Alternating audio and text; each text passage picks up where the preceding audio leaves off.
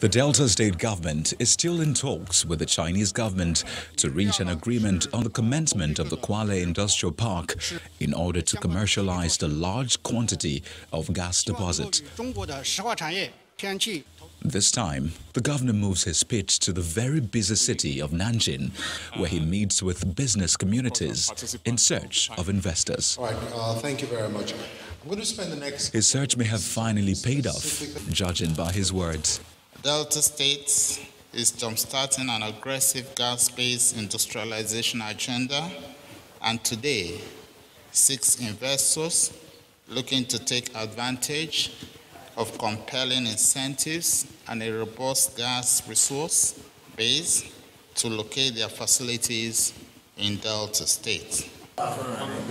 Representatives of the federal government and a director from the Federal Ministry of Science and Technology, Mr. Peter Okowa, says the initiative is in line with the federal government's policies to advance economic diversification and development.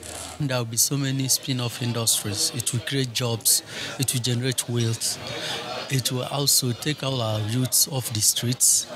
It will create a variety of skills, both in logistics, in manufacturing, and also in electricity generation.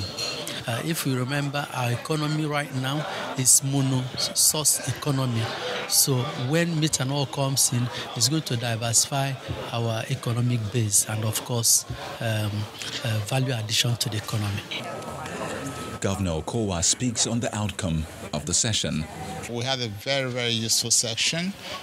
We've answered most of their questions. We have also asked some questions which they provided answers to, and we are hoping that in the next 2 weeks there will be a communication between them and our team from Nigeria.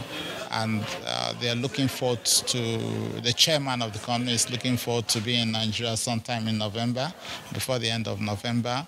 And if all things work well, and we believe that everything is really set to go, we hope that by next year they will be in Delta, the Kwale Industrial Park, to begin the process of construction.